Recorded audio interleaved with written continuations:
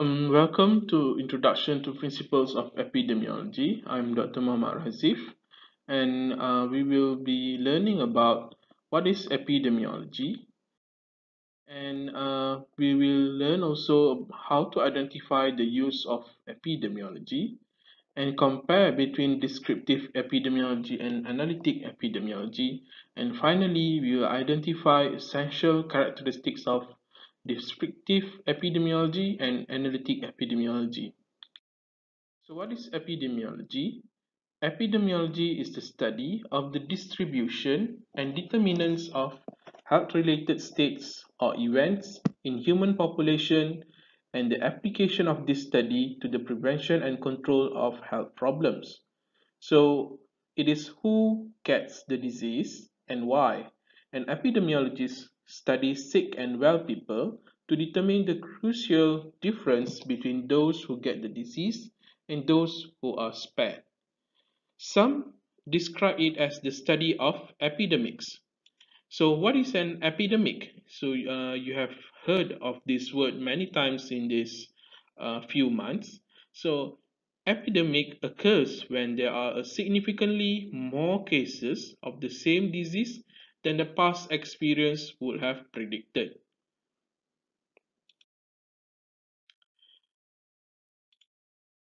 So, important issues epidemiology can address is actually all health related states and events. It is not just about the disease, it includes disability, disease, hospitalization, health status, mortality, and also quality of life. So, what is the unique skill of an epidemiologist? They measure the disease frequency in a population by studying the occurrence of disease or other health-related events in specified population and practices epidemiology and controls the disease. So these are the components of measuring disease frequency. First is classifying and categorizing the disease. Second, deciding what constitutes a case of disease in a study. Third, finding a source for ascertaining the cases. Five, Fourth, defining the population at risk of disease. Fifth, defining the period of time of risk of disease. Sixth, obtaining permission to study people.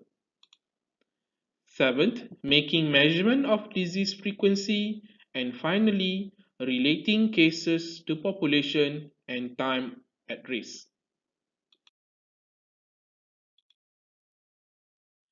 So epidemiologists may be involved in a range of activities as listed here.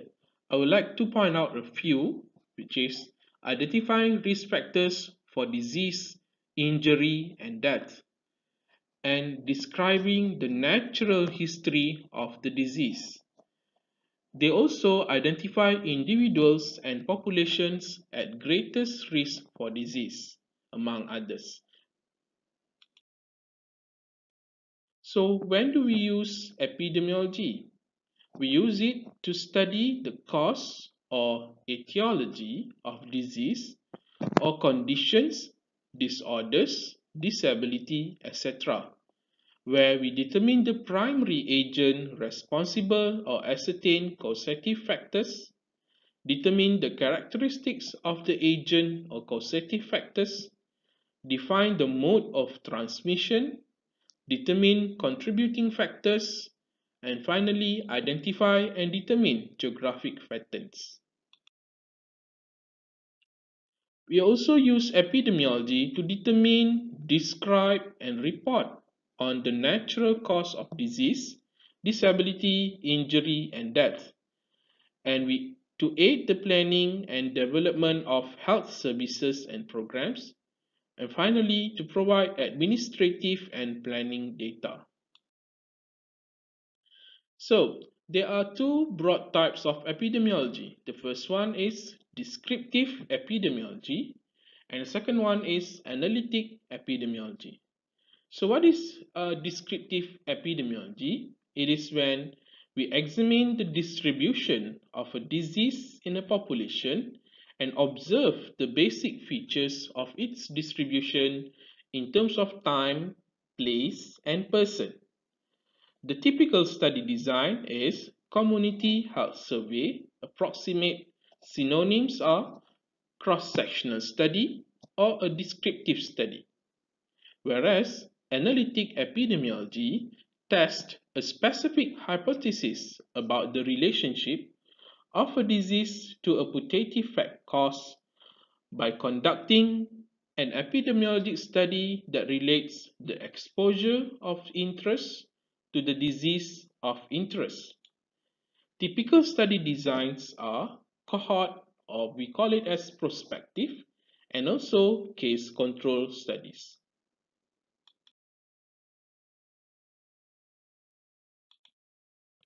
So descriptive epidemiology is the antecedent to analytical epidemiology.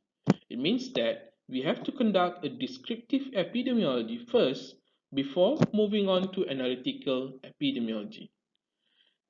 This is because analytical epidemiology study requires information to know where to look, know what to control for, and also to develop viable hypotheses.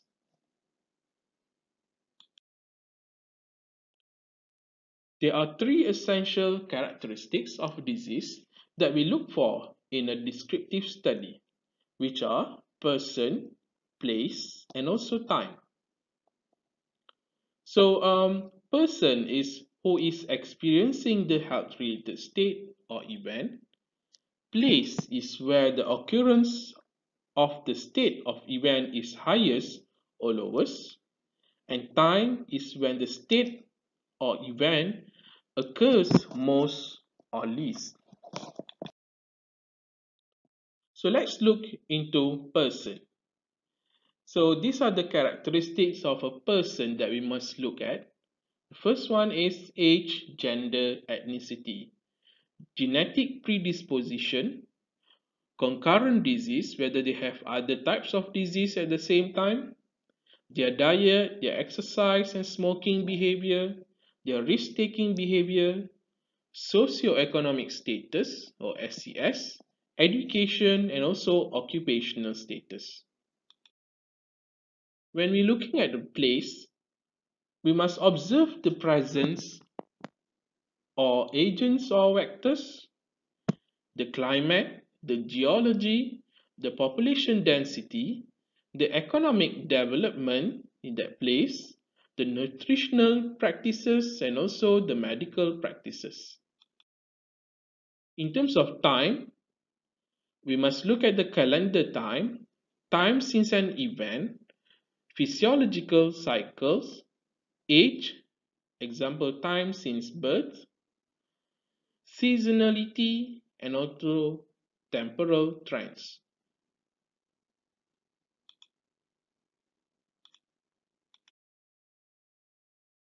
Example, you have been asked to investigate an event in which 3,000 something people were exposed to something and more than 2,500 of them died.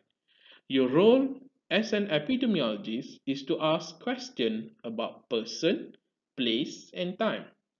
So how do we ask questions? By surveys of the survivors, because the person who have been infected by a disease had died. Surveys among next of kin, and also surveys of other related persons or those who stay nearby. So with the question you learn that person is, this is just an example, person is man and woman and also children were all exposed and at risk. The majority of people who died were wealthy and young men between 18 to 15 years old compared to the survivors. The place is all those exposed were within one block of one another, and the climate was cold, and the time is mid-April. People died within hours of precipitating exposure. So this seems like an example of mold infection, or any respiratory disease infection. So previously, you have seen the essential characteristics for a descriptive epidemiology. So now, these are the three essential characteristics that are examined to study the cause for disease in an analytic epidemiology. The first one is the host or the population. Second one is agent or the causative factor. And finally, environment. So this slide shows the traditional triangle of epidemiology. So this triangle is based on the infectious disease model and useful in showing the interaction and interdependence of the agent, the host, and also the environment and time. The agent is the cause of the disease, and the host is a human or animal that is susceptible to the disease. Example, healthcare workers, patients, unvaccinated individuals, and the environment includes those surroundings and conditions external um, to the host and infectious agent. So, and time represents the incubation period, the life expectancy of the host or the pathogen, and the duration of the cause of the illness or condition.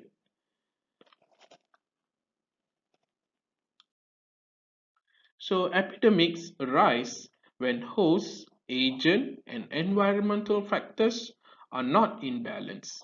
This is due to new agent, due to change in existing agent in terms of infectivity, pathogenicity, and virulence, due to change in number of susceptible in the population, and due to environmental changes that affect transmission of the agent or growth of the agent.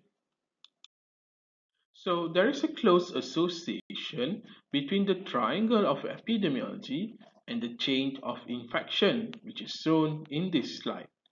So disease transmission occurs when the pathogen leaves the reservoir, example, food, water, feces, through a portal of exit, example, nose, mouth, rectum, urinary tract, blood, and other bodily fluids, and is spread by one of several modes of transmission. The pathogen or disease-causing agent enters the body through a portal of entry, example, mucous membrane, wounds, and infects the host if the host is susceptible.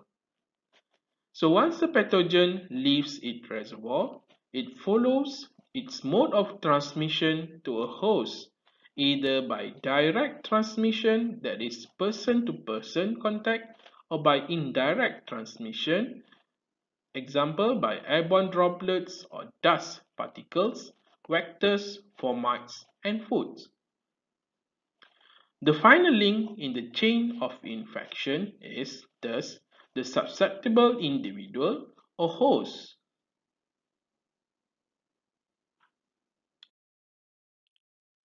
The epidemiologic triangle, as used in the discussion of the infectious disease, is basic and foundational to all epidemiological studies. However, infectious diseases are no longer the leading cause of death in industrialized nations. In response, a more advanced model of a triangle of epidemiology has been approved. This new model includes all facets of a disease model to make it more relevant and useful with regard to today's disease conditions, disorders, defects, injuries, and deaths. It also reflects the causes of current illness and conditions, behavior, lifestyle factors, environmental causes, ecologic elements, physical factors, and chronic diseases must be taken into account. So this advanced model of epidemiologic triangle better reflects the behavior, lifestyle, and chronic disease issues found in modern times. To recap, in this lecture, we have learned on definition of epidemiology, use of epidemiology, the comparison between descriptive epidemiology and analytic epidemiology, essential characteristics of both types of epidemiology, the epidemiology triangle for infectious disease, chain of infection, and finally, the advanced model for epidemiology triangle. So, if you have any questions, do not hesitate to ask them or discuss them during our synchronous session. Our next lecture will be on the natural history of disease. With that, thank you.